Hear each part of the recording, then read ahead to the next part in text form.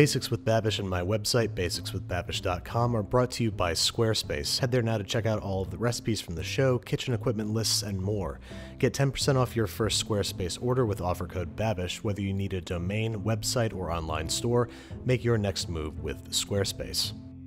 Alright, so to kick off this dips episode, let's make something that's maybe not really a dip, more of a cheese ball, pimento cheese to be precise. Into the bowl of a food processor goes 4 ounces of cream cheese, 8 ounces of sharp yellow cheddar, the titular ingredient, a 4-ounce jar of diced pimento peppers, a little dash of What's the Shire sauce, and a little dash of hot sauce. That's it. Real pimento cheese would often call for an additional 1/4 cup of mayo, but we want something a little firmer for our cheese ball, so we are processing, scraping down the sides until we have a nice smooth cheese product.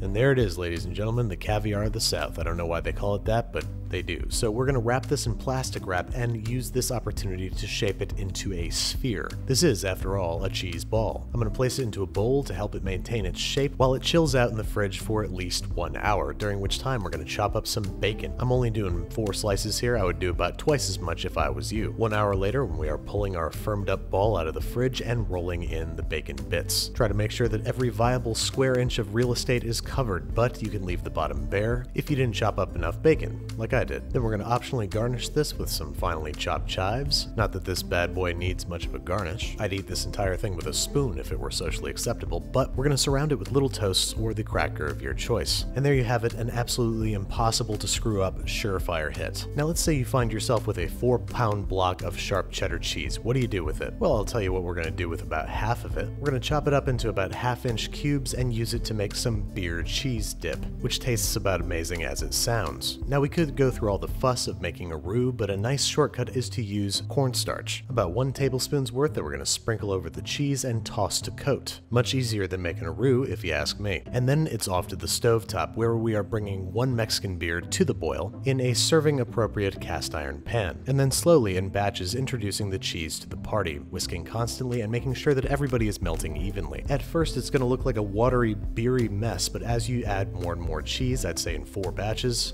maybe add some freshly chopped red pepper, a generous pinch of kosher salt, and a healthy shake of cayenne, you will find that you've made an opulent beer cheese dip without equal. Then of course throwing it under the broiler for a few minutes just makes it pretty. But we've still got time to add some flavor and color, so I'm going to top this with some chopped onion and sliced jalapenos. And there you have it, nothing short of a nuclear-powered party starter. But what if we want to get back to the fundamentals of cheese, that is queso fundido, which literally translates to melted cheese, which likewise is as awesome as it sounds. It's also maybe the easiest thing in the world, because I'm just going to shred together 8 ounces each of Monterey Jack and our giant block of sharp cheddar from earlier and place them in a broiler-safe serving dish. And then it's ready to serve. I'm thinking we forgot one step though. It's something.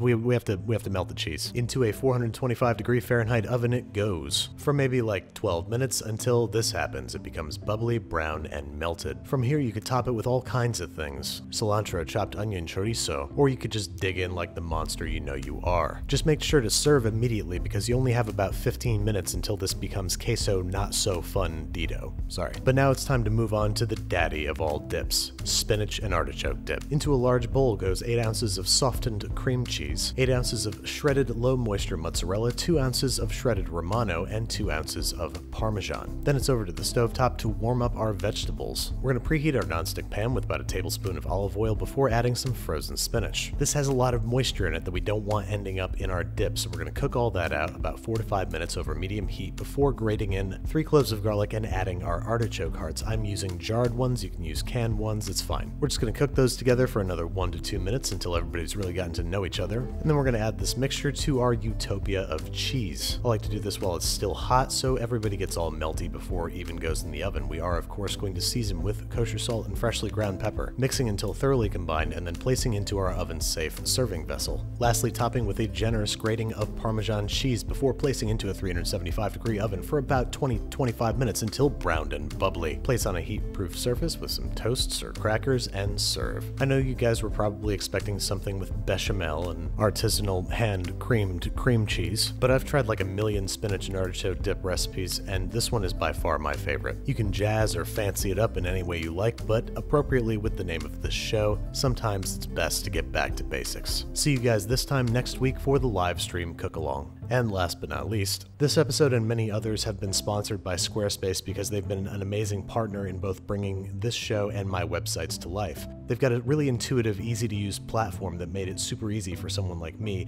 who's never done web design, ever. They have templates, they do domains, they have really good customer service. It's basically a one-stop shop for building a really slick website. If you want to try it for yourself, you can start your free trial today at squarespace.com and enter in offer code Babish to get 10% off your first purchase.